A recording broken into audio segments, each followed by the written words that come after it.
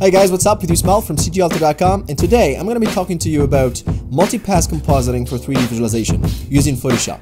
So this week we're going to be using Photoshop, and next week I'm going to show you the same thing in Nuke, okay?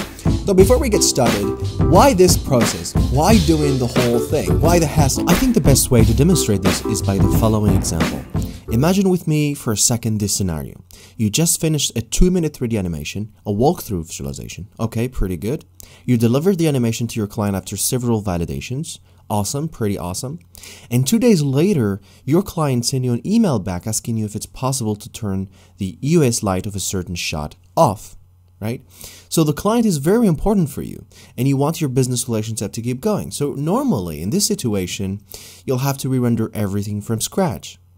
Now, depending on the size of your render farm, re-rendering everything from scratch may take from a week or 2 weeks, again, depending on the size of your render farm.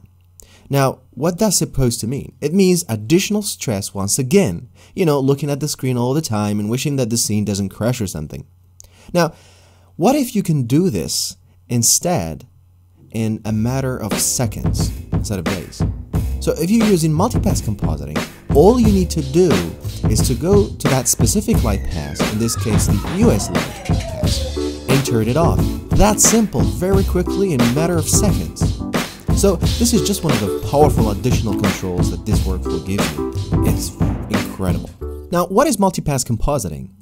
It's about combining different elements. Those elements could be reflection, refraction, global illumination, lighting, etc. So we combine those passes together to match the beauty pass result that we get from Vray, and then we start making color correction and adjustments from there. So let's get started, folks. I'm very excited to show you this. Step 1.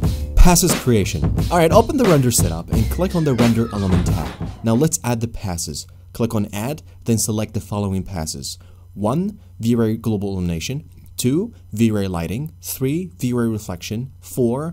Vray specular. 5. Vray refraction. And last, Vray z-depth. And hit OK. Now to save the channels as an EXR or separate channels, go to the frame buffer options in the Vray tab and tick on Vray roll image file. Or if you want separate channels, click on separate render channel. That's it. Hit the render button. Step 2. Combining the passes in Photoshop. Alright, in this step, we're going to combine the passes that we created. But before we do that, there is one rule to keep in mind. To create a mathematically correct composite, we will use a simple addition blending operation for all the passes. Plus, we will work in a 32-bit canvas. Okay, open the passes in Photoshop, make the global illumination as the base layer. Then add the other passes on top of it. Make sure that the refraction is on top of the stack. Now change the blending mode for all the passes to linear dodge add. Except for the refraction pass, make it lighter color. One quick note, both blending modes are additive operations, so math is still correct. You can unhide the beauty pass for now to compare. Of course, we have a complete match. Step 3. Color correction and adjustments. So now we can start our adjustment. Let's say, for example, that we want more reflection on the wood floor. Select the reflection layer and apply an exposure adjustment on top of it, and give it a name. Make that exposure as a clip-in mask so that it doesn't affect the other passes below it, okay? Now in this stage, you can be creative, use the brush tool and mix it with the masks, etc. Use all the nice tools and cool tools that comes with Photoshop. Okay, so in this case, let's change the reflection on the wood floor using the brush tool. Let's add a little bit of exposure to our reflection pass as a start, and invert the exposure mask. Pick a white soft brush and change the opacity to 15%. Awesome. Now, the fun starts. That's it, guys. Now you can start applying different kind of adjustments to different passes, the same way we did with the reflection pass. And most of all, have fun.